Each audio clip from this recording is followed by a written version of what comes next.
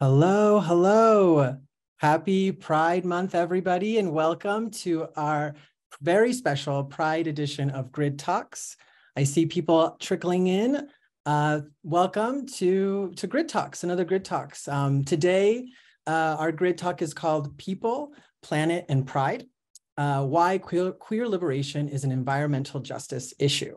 If you don't know much about Grid Talks, it was created really to bring environmental justice leaders, renewable energy leaders into the same space, into the same virtual space, where we can discuss clean energy access and how that should lead to community-centered solutions. So these webinars really exist to amplify the voices of our diverse and loving communities and share their stories, share their experiences and the wonderful work that is creating impact and the systemic changes that need to happen. My name is Daniel Josedeza, and my pronouns are he, him, his. I am the Director of Storytelling and Communications here at Grid Alternatives. And welcome, everybody. Thank you for being here, for taking the time to just be a part of this wonderful discussion, this very important discussion, this groundbreaking discussion.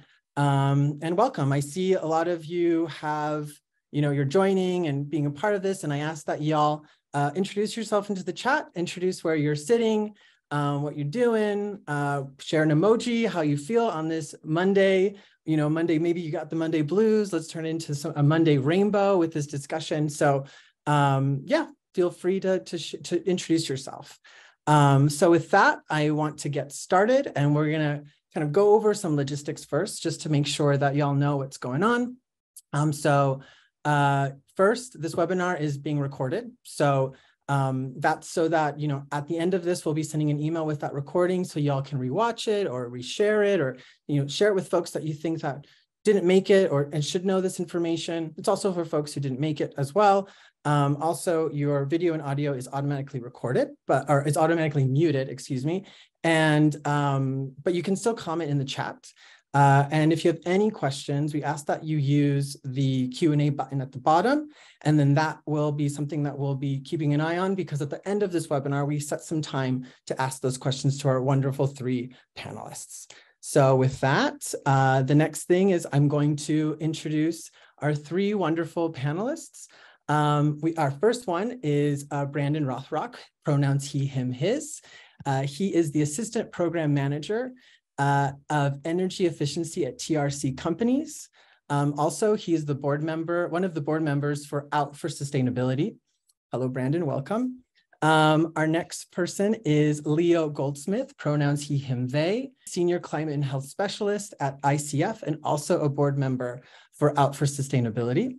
And last, but definitely not least, a fellow Grid family member, Stella Ursua, and pronouns she, her, hers, Senior Program and Partnership Manager at Grid Alternatives, Los Angeles. Welcome, you 3. Wonderful to see your faces. Thank you and happy Pride. So let's see, we're here to talk about how LGBTQ rights and the environmental justice movement intersect. And also, we brought together these LGBTQ environmental experts here today to really dive deep into the climate crisis and answer the question why queer liberation is an environmental justice issue. Climate change compounds the struggles of trans and queer people all over the world. And so we're here to unpack how climate policy, how environmental injustices and geography can lead to LGBTQ disparities, but also how can renewable energy be a part of that solution. So I also want to recognize that the word queer, as it's used today, we know that the word queer can be triggering for some folks because of its derogatory history, that it's when it was used, how it was used in the past. But I want to stress that today is a safe space. It's a safe space. We're here together to talk about this, and also a place where it has been reclaimed as an umbrella term that crosses borders and encompasses queer and trans people of all cultures and lived experiences whose gender identity and sexual orientation has been made to feel othered. And we also want to recognize that today is the 7th anniversary of the Pulse nightclub shooting. So let's honor the victims, the folks that have passed today, but also honor the community that they're a part of, the community that we're also all a part of here in this panel, and folks here as attendees as well. Let's honor the community and the resilience throughout time, because to live as your authentic self can sometimes come with resistance, and to stand up against that norm is true bravery, and this is what that community is all about. That's what our community is all about. So with that, I will stop talking so we can get grid talking. And I would like to ask our panelists to really share about your current role in the industry, share us a little bit about yourself, and let's get started. So let's start with you, Brandon. Yeah, hi everyone. My name is Brandon. I am the Assistant Program Manager of Energy Efficiency at TRC Companies in New Jersey, where I help to manage New Jersey's residential new construction program. So providing incentives for building to Energy Star and Zero Energy Ready home standards across the state. We essentially work as a part of the state arm essentially for that. I also work for Environmental Defense Fund as an engagement manager on their climate core team, mostly helping to facilitate engagements with environmental justice focused work that's happening through some graduate fellowships over the summer. And yeah, I'm also a board member like Leo for Out for Sustainability. We are an organization that focuses on climate resilience and environmental justice by and for the LGBTQ plus community. Wonderful, thank you. Leo, if you could go next. Yeah, absolutely. Just first want to say thank you so much for that introduction, and thank you for having me here today. So I'm a senior climate and health specialist at ICF, which is, it doesn't stand for anything. So it's like a consulting company that does a wide variety of different issues focused on environment and health. And then also, so for ICF, I'm contracted out to the U.S. Global Change Research Program, where I coordinate a federal interagency working group on climate and health. And then I'm also a coordinator for 3 chapters of the 5th National Climate Assessment, which will be coming out later this year. So that's the air quality chapter, human health chapter, and also the indicators appendix. I'm also a technical contributor on sexual and gender minorities for the human health chapter. And so once that is published, it will be the first time that any national climate assessment in the US has had mention or even a whole section on sexual and gender minorities.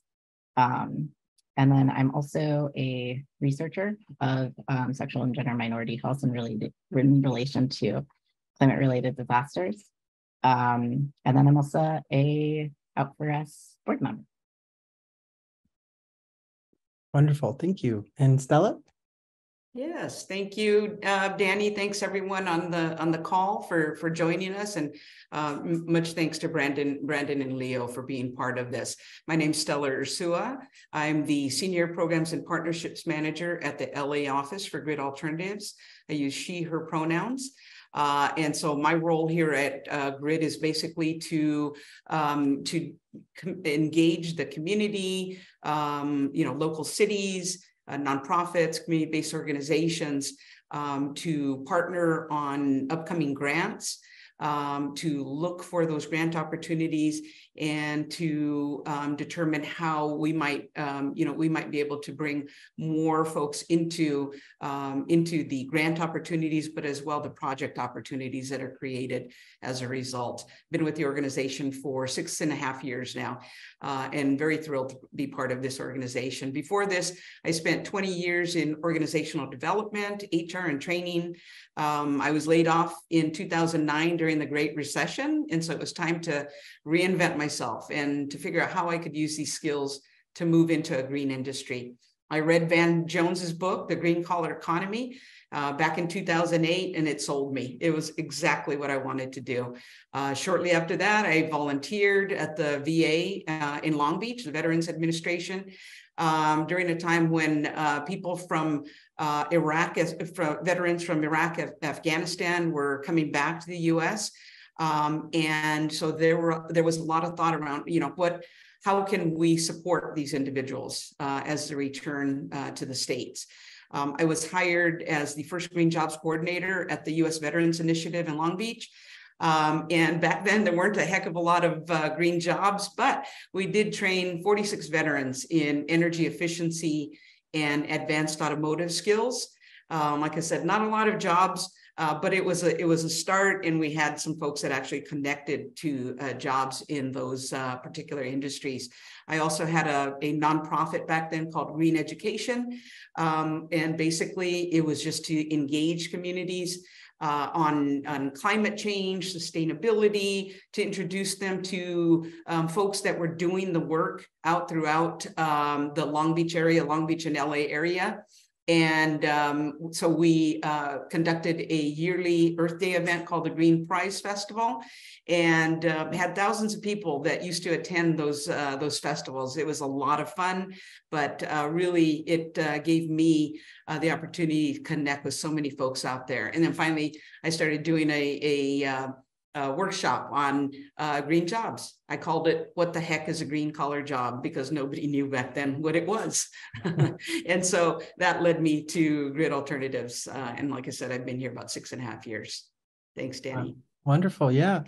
I'm just gonna say, y'all are so cool, like so cool. Y'all are doing really wonderful things and are pioneers really in this clean energy movement and environmental justice movement, and when it comes to LGBTQ rights too, especially. So, thank you for that introduction and sharing with us that. So the first question, we're going to jump into it, which is, what does the intersection of LGBTQ populations and environmental justice looks like for you?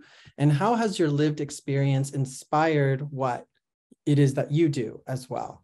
Let's start with you, Leo, with that question. Sure. Thank you very much. So I actually want to flip those two questions and say that my lived experience is really what led me to connect LGBTQI+ communities with environmental justice. So I grew up with a brown Colombian mother and a white American father, and we were low income. My parents were still low income. And so very quickly, I was hyper aware of classism that we faced, as well as the racism that my mom had to deal with pretty consistently. And so when I went to college, which was a primarily white, wealthy institution, I noticed, who wasn't in the room, what voices were being prioritized. And that was later kind of honed when I went into environmental studies, as my major was a focus on environmental justice. And so through that academic learning and also in practice and supporting environmental justice organizations, I really had an eye for who's missing from this and who's not being talked about. And so after college, I came out as pansexual and transmasculine, and that came with its own, amounts of struggle. And afterwards, when I went to graduate school at the Yale School of the Environment, I actually ended up shifting from environmental justice work to focusing on climate and health, because climate change, very big issue. And I didn't know very much about it, and I wanted to learn more. And I wanted to focus on health because the health disparities aspect of environmental justice is what I was really most passionate about. And as I was, reading through the literature and kind of learning more about the infrastructure that was in place, I noticed that sexual orientation, gender identity, sex characteristics, and gender expression wasn't actually included within that literature and infrastructure.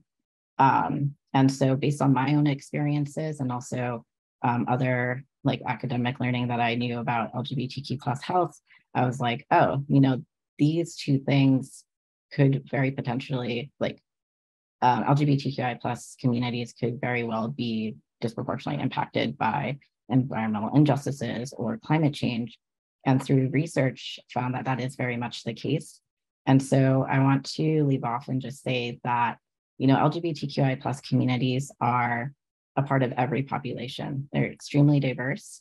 And so no matter what population you're working with, if you're working with primarily those who are experiencing environmental injustices, LGBTQI+ communities are always going to be a part of that population. And so you'll need to have an understanding of their needs and also historical context as well.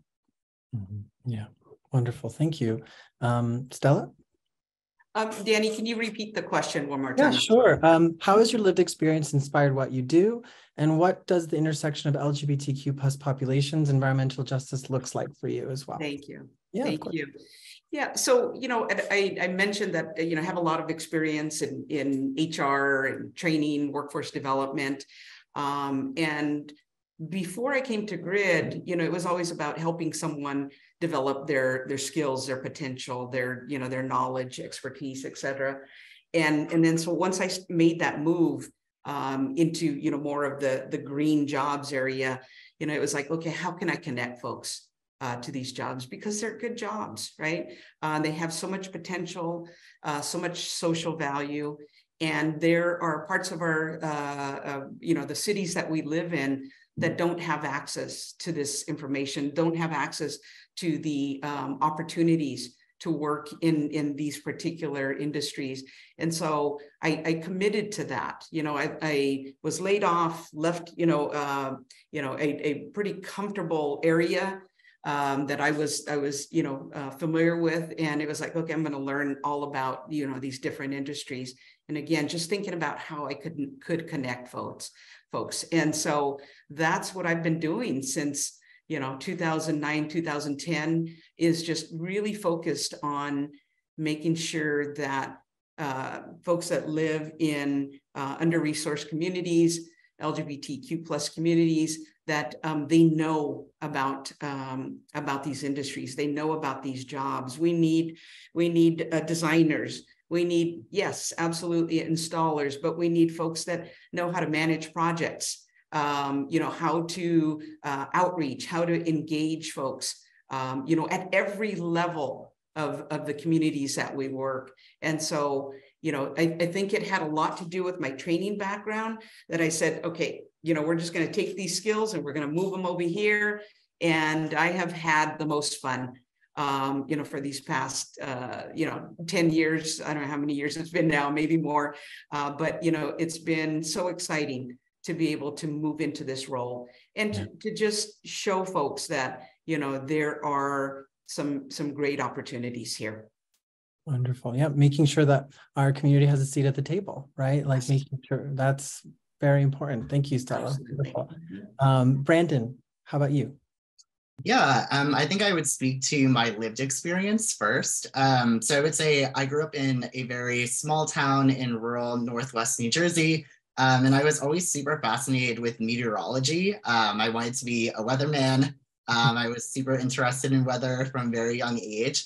And I would say, like Leo, when I came to college, I felt like that was the space that I really sort of came to terms and grappled with my own sexual identity, and also found geography as well. So within the discipline of geography, I mostly focus on human-environment interaction research. And so as I was thinking about my sexuality, also thinking about the environment, I was really thinking about and reading up on gender geography, queer geography, and sort of figuring out how LGBTQ people and how identity in general basically affects how people move through different spaces. So, for example, thinking about how your identity might affect the way you see things in a museum, or the way you might act or perform or perceive yourself in a different state or town based on different circumstances outside your own identity.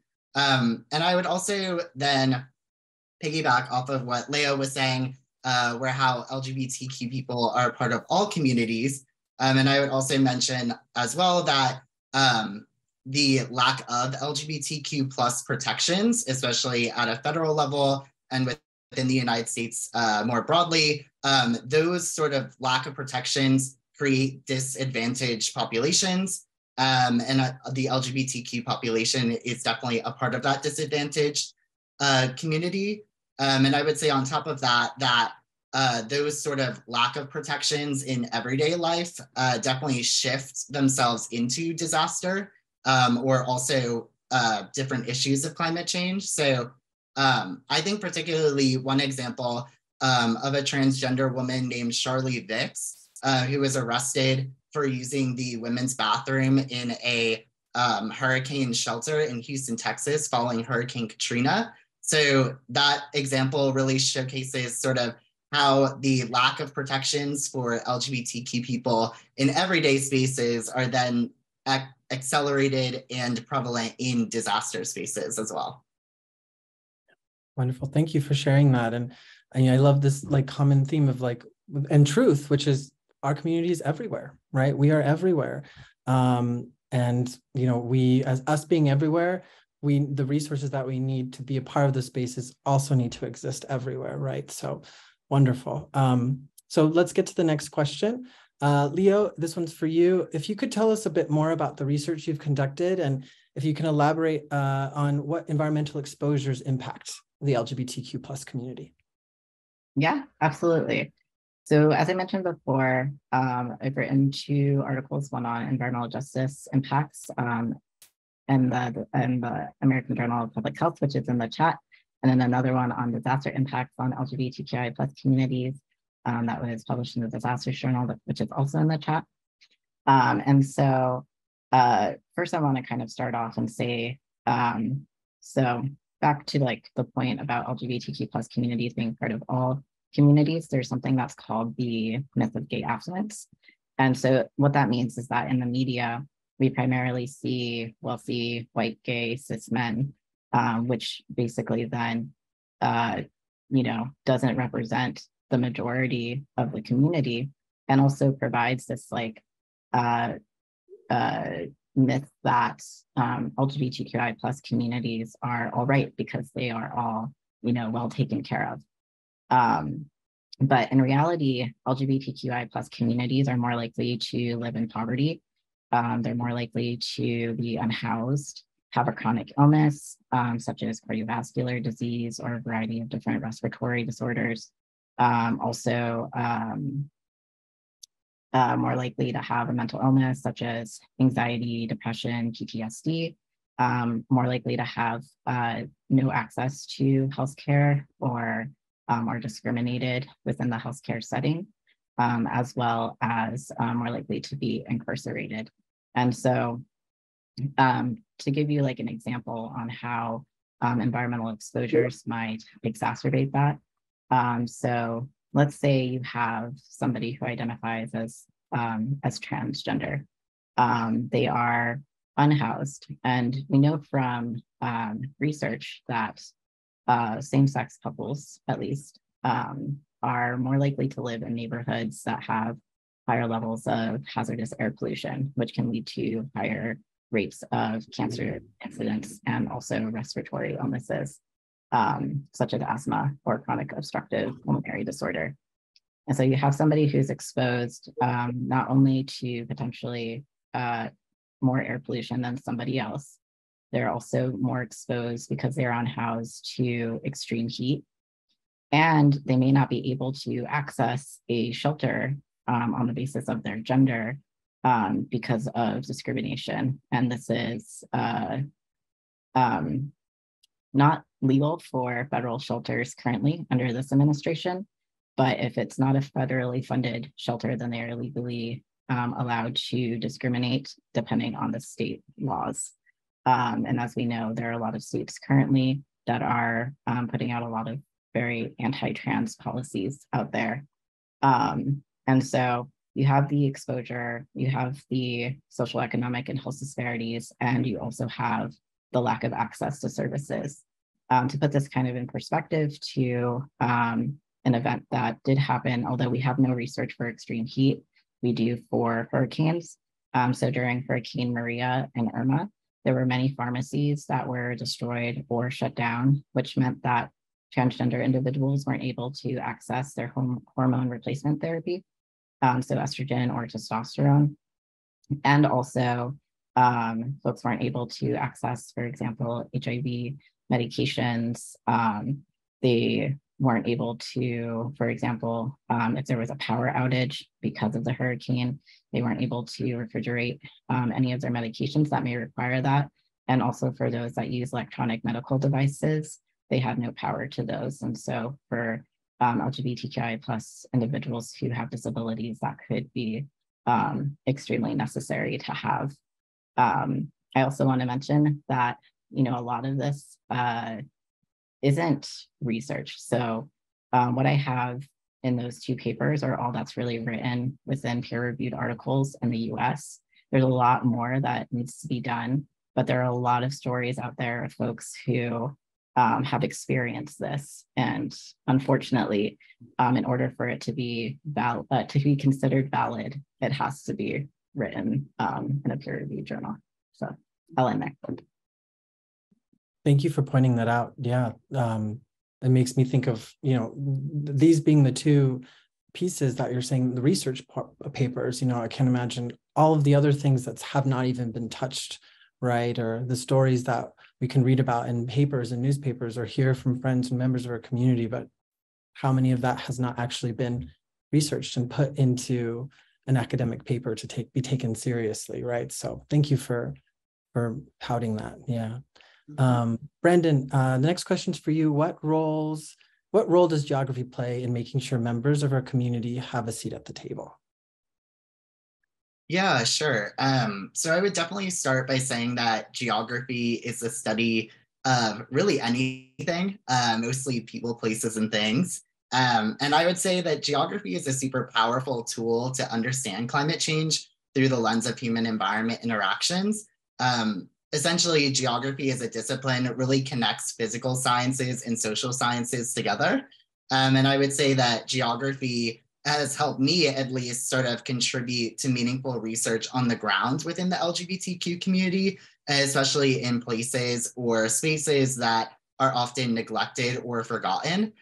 So for example, I did my master's research at West Virginia University, where I assessed how gender identity and sexual identity of undergraduate students at large public universities in Appalachia were thinking about climate change. And it was really super eye-opening research because Appalachia itself is often seen as sort of an unsavable region in the United States, often seen as an extraction zone for natural resources, and sort of a mainstream narrative is that people don't necessarily care who lives there, things like that. And I would say it's definitely super helpful, like Leo was saying, to definitely produce research around climate change in the LGBTQ community, because it really helps showcase sort of that people, LGBTQ plus people, do live in these spaces. Not all of us live in New York or LA or other urban spaces that we assume to be very LGBTQ friendly.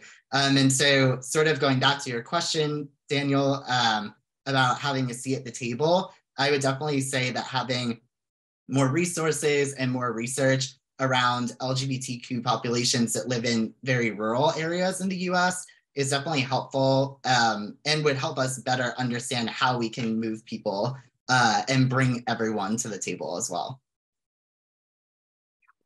Thank you for that. Yeah, exactly. I mean, we're everywhere, right? That's what we've been saying. We're everywhere, and even in rural spaces where, people might not have the resources that they need to feel like they can stay or talk about or come out or whatever. So yeah, thank you for sharing that. And Stella, the next question's for you, kind of more on a renewable energy kind of perspective, your expertise, right? So can you share some solar projects that Grid has worked on that work with the LGBTQ plus community? And how does the LGBT community, how can they be a part of the conversation working towards a just transition to clean energy? Absolutely, Danny. I can think of a couple of projects that we did within the last couple of years. So we have a project up in, I believe it was Sacramento, called the Lavender Courtyard. It was affordable housing complex for 53 senior tenants who are LGBTQ plus. And it was a 36.7 kW solar system. And then we have the LGBT Center of Long Beach. They received a little smaller of a unit, 17.2 kW solar energy system. And I was involved with the center in Long Beach. I was the former president and chair for the board. And so this one just, really tickled me because, it was an opportunity for this organization, along with Lavender Courtyard, I'm sure, to save precious dollars, that could be redirected to programs and services that are vital to the LGBTQ community and to our most vulnerable community members. So, they're going to save, thousands and thousands of dollars over the course of the lifetime of the systems. But as well, it's important that the LGBTQ plus community be part of this conversation for all those reasons that Brandon and Leo just mentioned, right? We have seniors that are unhoused. We have young adults that, were kicked out of their homes because they came out. And so we want to make sure that there's places that are safe, but also that can provide, lower energy bills, opportunities to connect to potential jobs and careers, both in clean energy and transportation, and to connect folks to good family sustaining jobs. So I think those are just some of the reasons that, it's important that this connection is made throughout all those areas that we serve. Wonderful. Yeah, thank you. That economic mobility, right? That the community needs to really thrive. Yeah, wonderful. Thank you for sharing all that. The next question is for you, Brandon and Leo, about Out for Sustainability, a really interesting, unique organization that you both are board members on. Can you share with us the mission of your organization, and also any projects that you all might be working on that you think we should know about that connect to environmental justice and the LGBTQ community? Yeah, sure. I can definitely start for us. So yeah, Leo and I have been board members at Out for Sustainability for about a year now. And prior to us joining, Out for Us was created in 2008, sort of as a way to create networking opportunities for LGBTQ people that were interested in the environmental space. And to also focus on sort of greening Pride events. So one focus that Out for Us had and still has to this day is Plastic Free Pride, which is an initiative just to showcase plastic pollution at Pride, and sort of ways that we can better make Pride more sustainable as a community. And I would also say as well, over the past year, specifically, we helped form Out for Us's first strategic plan. And so we also redefined our mission through the strategic plan. And so our current mission is to co-create a platform for climate resilience and environmental justice by and for the LGBTQ community.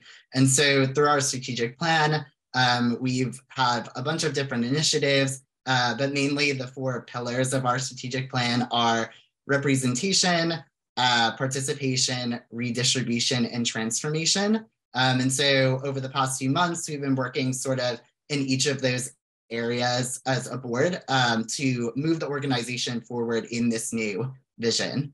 I'll definitely pass it over to Leo, who can maybe give some more insight on some of the projects that we're working on. Thank you, Brandon. And I just want to say Brandon has been so amazing and so critical to the creation of the strategic plan. And yeah, definitely go check it out. It's amazing. And so we have a few initiatives that we're currently working on. One is called the Q Ready Initiative, which is resilience preparedness by and for LGBTQI plus communities, especially for those who are multiply marginalized. And so we have this is my cat, sorry everyone. We have a wonderful director named Vanessa Raditz, who is a PhD student at the University of Georgia and also one of my co-authors for the Queer and Present Danger article on disaster impacts. And so what they do is they oversee fiscal sponsorships of Puerto Rican grassroots organizations working who are like founded by LGBTQI plus individuals and that work in the climate space. And so because grassroots organizations aren't able to receive grants, we as like a nonprofit can then receive those grants and then distribute those to local communities who need it the most. A lot of philanthropy, like barely any. It's a very small, it's like less than 1%, go to, or it's like 1 or 2% goes to LGBTQ plus communities, and there's like no data out there on how much of that goes to disasters or climate change and LGBTQ plus communities. We also have we did a collaboration with the Federal Emergency Management Agency, Region 9, which is California, as well as the Department of Homeland Security's Faith-Based Organization Center for Faith-Based Organizations and Neighborhood Partnerships. And so in March, we did a webinar that had 4 panelists and a FEMA moderator focused on before disasters, so preparedness and mitigation for LGBTQI plus communities, and so considerations for emergency managers. And then in April, we had another webinar focused on after disasters, so response and recovery. And so we also had another 4 panelists with another FEMA moderator. And so the panelists were from like federal government, from community centers, from nonprofits and art centers. And so we had a wide variety of perspectives give their input to primarily emergency managers and faith-based organizations working in the disaster space. From that, we collected all that input, and then we turned that into a set of recommendations for emergency managers in I think it's like 18-page report that is coming out today. I unfortunately don't have a link for you at the moment, but please look out in the follow-up email. I think it'll be a really cool read, and it's pretty much the only thing of its kind, at least in the US. And so, yeah, it's very exciting that we were able to get that done. And yeah, am I missing anything, Brandon? Okay. Awesome. Yeah, no, I think we're good. Yeah, I also would like to shout out Leo, who helped write the FEMA report. It's an excellent report that will be coming out, so I highly recommend checking that out. And I would just also like to mention as well that we are a all volunteer board as well. And so, yeah, our organization, we all have different full-time jobs and things like that, but we all volunteered together to move the nonprofit forward. Wonderful. Thank you for sharing all that. I think one thing that really, I mean, that's incredible that this is coming out. Well, definitely to all attendees, we're going to add that once we have that link, we're going to add it to the email that'll come out after with the recording, so we can all read it for the first time together. So thank you to your organization really for making that happen. Like, these are the steps that, as we said earlier in the webinar, that need to be happening, right, for the community, the research, the advocacy of it, and even just what you were saying about for Out for Sustainability in the beginning of what you find, when you were all founded, about plastics and how things that are being used in Pride. Like, I even think that's wonderful in a sense to kind of even look within our own community, right, and what are we doing to reduce waste as well. I mean, how many little baggies from Pride have we kept and thrown away that we don't even use? So it's sort of, that's wonderful. That's also another element of your organization. So cool. Thank you for sharing all that. And I think the next question, let's see. So, all right. So now with all of this great work that we've just talked about, where do queer folks and the environmental justice movement intersect, and what actions do you believe that need to be taken to reverse some of these disparities that we've talked about today? Let's see, Stella, if you would like to go first. Sure. Thank you, Danny. You know, I was thinking about this question, where do we intersect, what actions need to be taken? You know, a quick example, for example, after we were able to connect the Long Beach Center to the solar energy system, I started talking to the executive director about resilience centers. He had never heard about resilience centers, right? And he started thinking about it, and we just started brainstorming, like, why is this important, right? Well, you include the resilience center as part of the center, right? And now you have more and more folks that are not necessarily LGBTQ plus members, right? That start to, learn not only about climate change and about extreme heat and, all the other issues, the health issues that come with, our temperatures just getting warmer and warmer, right? But you start to teach folks about the center itself and what types of programs and services are available, right? What types of people are utilizing those services? What are the challenges? What are the successes? And what are the gaps, right? What are the gaps? And, maybe we get some folks from other communities that then become very supportive of that effort, because at the end of the day, both LGBTQ plus and straight folks are going to be using that resilience center to stay safe, right?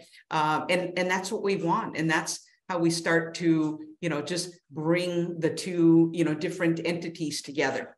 So that's just a quick example. Thank you. Yes, very much. Yeah, and Leo, if you could give us your thoughts. Yeah, absolutely. So just to reiterate. So the way that, we kind of both intersect is LGBTQI plus communities are part of all populations. And so, for example, like 40% of LGBTQI plus individuals identify as people of color, and 40% of unhoused youth identify as LGBTQ plus. And so any community, including environmental justice communities, intersect with LGBTQI plus communities, and having those kind of like overlaying, compounding like systemic oppression only makes it worse.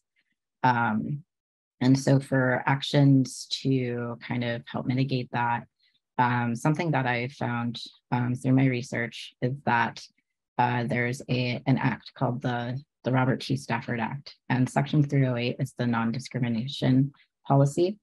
They only use the word sex, and so in relation to anything related to gender and sexual orientation. And so that means that you can, or at least the administration that is in office at the time, can interpret that how they would like. So in a more conservative administration, they can identify, or they can define that as there's only man and woman, and it's immutable, and that you should prioritize opposite sex couples, and then for, I guess, heterosexual couples, actually, sorry. And then also currently in this administration, you can, the way that they define it is like the entirety of sexual orientation, gender identity, sex characteristics, and gender expression. And so until it's actually like codified into law, that is always going to be kind of up in the air. And so that only applies to federally funded disaster response programs.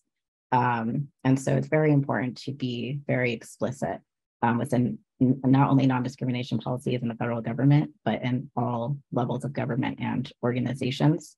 I think it's also very important to have cultural humility training mandatory on all access of different identities, including LGBTQI plus communities, but much more, as well as, different climate plans, different renewable energy plans, different disaster plans. Those should all either be updated to include LGBTQ plus language in conjunction with LGBTQ plus communities and leaders, but also, if you're writing those plans, at the very beginning, LGBTQI plus communities' needs and voices should be right there up in front.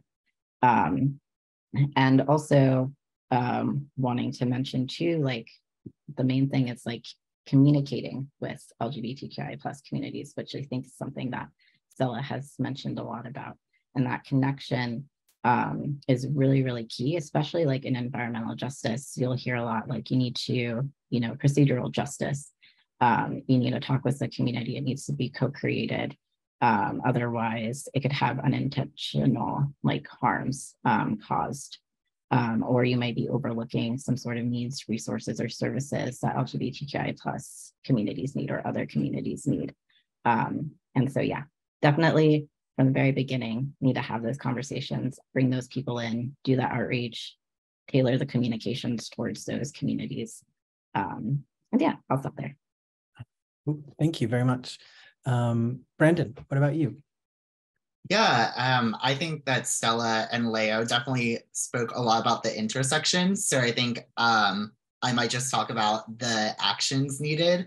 I would definitely say education is definitely one of the biggest things. I would say education of localized impacts of climate change, and then also education, like Leo said, geared towards the LGBTQ population, but also abroad or broadly as well.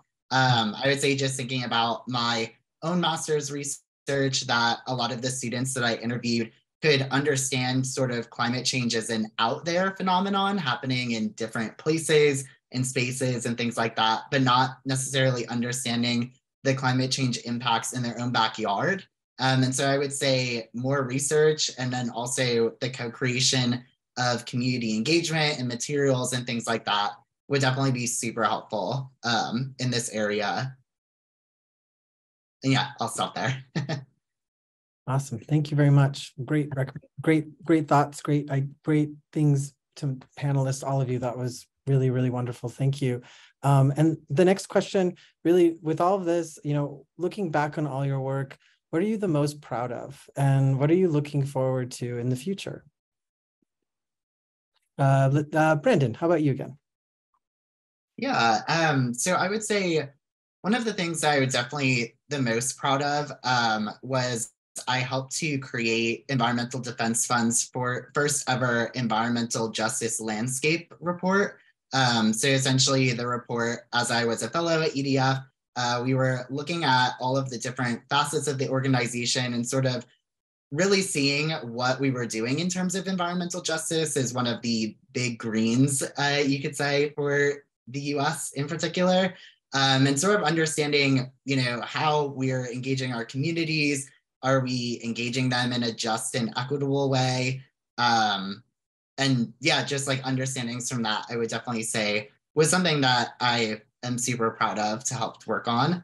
And looking forward, I would say I'm definitely looking forward to continuing my research in academia in the future. I will be attending the Ohio State University for my PhD in the fall in geography. So I'd like to do some more energy work around LGBTQ livelihoods, and then also just transition and sort of how we can move away from fossil fuels and towards a more just and equitable space. Wonderful. Thank you very much. And Stella, what about yourself? Sure. Thanks, Danny. Yeah, I think for me, what I'm most proud of is connecting community members to our programs and services, connecting them to potential, training and jobs. And then I mentioned the Resilience Center and just being able to plant those seeds, because to be honest with you, I interact with about 2 or 3 different centers here in Southern California, and it was, complete mystery. And so just, breaking that down, I think Brandon really stressed, that the criticality of communication and education, right? That has to happen to get people up to speed. And so I think I've tried my little ways, whether it's the Earth Day events or the workshops, right? I had a workshop at the center a couple of years ago, and there were maybe like 12 young adults in the room. And 2 people came up to me and asked about potential training programs. And another person asked about electric cars. That was a success. I mean, if I can get a couple people come to me at the end of the day and say, hey, I want to learn more. Hey, I want to connect to one of those jobs. Success. That's what makes me most proud. Oh, future state, just being able to help our community grow in the space and continue adding the green to our rainbow. Mm-hmm. Wonderful. Awesome. Thank you, Stella. Leo, yourself? Yeah, absolutely. So I would say that I'm really most proud of 2 things. So one, I've had a couple of people who have reached out to me who are like undergoing like undergraduate or graduate program and saying like, I read your work and it like really opened my eyes and like, this is like what I want to do. And I was just like, that was like a moment where I really just you know, it's a very defining moment in my life where, like, yeah, that all my work got me to a point where, you know, other folks are now kind of seeing that and also wanting to go into that as well. And that it's just really special to me. Another is that several federal agencies, you know, who have seen my work have also wanted to put on, you know, webinars and put out resources on the subject because they, you know, saw that it was such a gap. So FEMA, for example, DHS, also NOAA, the National Oceanographic and Atmospheric Administration, National Integrated Heat and Health System, has a website, heat.gov. They put on an overburden and overlooked webinar series. And so the first webinar was on LGBTQI plus communities that I organized. So definitely check it out if you're interested. That one's on extreme heat. And then looking forward, similar to Brandon, I am also going to be going off to a doctoral program at the Yale School of the Environment, where I'll be working with Dr. Michelle Bell and kind of continuing that research and looking at the climate and health impacts on LGBTQI plus populations. And so something that I wanted to mention in my last question I forgot that I can tie in here is that, you know, looking at like solutions, you know, what are some potential solutions that can create like community resilience and also adaptation for climate events, and solar energy could potentially be one of those solutions because it can provide more resilience during, for example, power outages, and also can create those community bonds that have been shown to be extremely indicative of somebody's resilience during and after disasters. And so, yeah. Cool, wonderful. Thank you for bringing that up too. But yeah, like the three of you are so incredible. I'm like starstruck by the three of you. I think it's so cool to see how much, you know, Stella, you in the field going and working with folks in the renewable energy space, the solar space, providing, you know, opportunities and connections to the people in our community. And Leo and Brandon, congrats on your programs that you're going into, like more people from our community sitting down, doing that research, seat at the table. You know, it's amazing. So congratulations. And thank you for really jumping in there and doing something that needs to be done. So on that positive note that y'all shared and we're all here and all this love, I want to jump into some questions. We got 5 minutes. So I'm going to jump into, let's see, some of these questions. I'm going to look here and I'm going to say the question that we got is, what advice would you give to those working in this space, in the EJ space? Whoever wants to jump in. Yeah, go for it. I can go ahead and start, Danny, and thank you to those that are putting questions in the chat there. So I would say what advice I would give, just break it down so that folks understand that, you know, it's not just one community that's going through this. It's not, straight folks, LGBT plus folks, you know, that are experiencing this. Everyone is experiencing climate change. It's impacting the entire world. And so we need to break it down as clearly as possible. And you know, in a respectful way to all people that, you know, you have to be part of this effort. You have to, you know, be at the table to start talking about what, you know, your community needs, what types of things are impacting your community. And so that would be, you know, the advice that I would share is, you know, just, you know, make it as simple as possible, show people that they too will be impacted. And hopefully it's not just negatively, maybe it's, you know, finding that job that they're looking for, finding something that adds value to their lives. It could be here in this space. And to add on to that too, I think like it can be a little bit daunting. You're like probably wondering like, where do I start with this?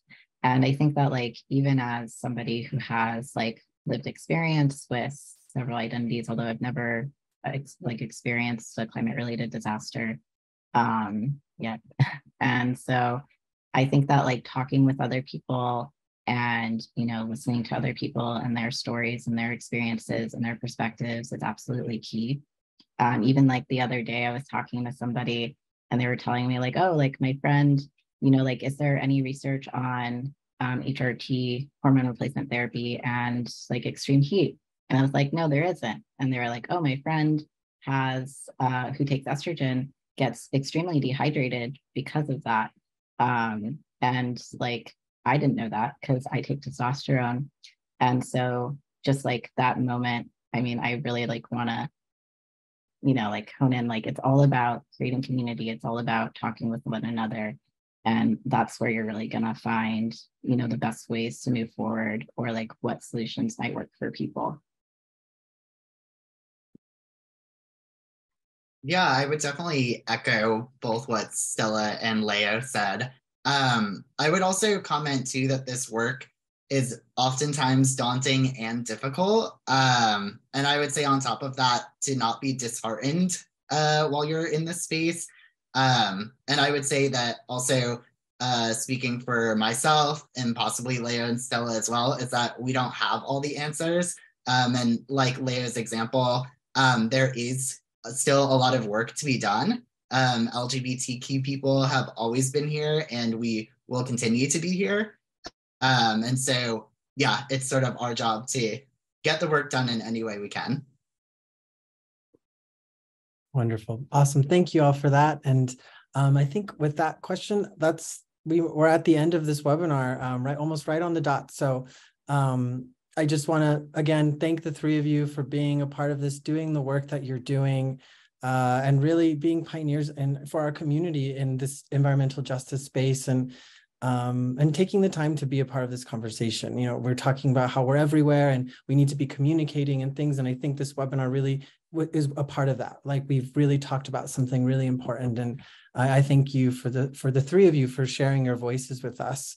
And then to the audience, thank you for joining. There will be an email coming out shortly with all this great research that we talked about and important research that we talked about. So please keep an eye out for that. And you know, and let us know what you think. Respond. Let us know what you think. And I'm happy to relay that to Stella, Leo, and Brandon if that's, you know, if you have any questions, any further questions. So thank you to the panelists. Thank you to GRID for, you know, for having this discussion, for backing the LGBTQ community and all that you do as well. Thank you to the communications team, my HQ communications team. You're the best. Thank you for your support. And thank you to all you for attending and being a part of this. We need allies everywhere. And for you to be here, whether you're part of the community or allies, you know, we're all here together. And so thank you very much. So with that, thanks everybody. Have a good rest of your day and happy Pride. Thank you, Danny. Thank you, Pride, everyone. Bye. Thank you, Brandon, Leo. Bye, everybody. Bye-bye. Yeah.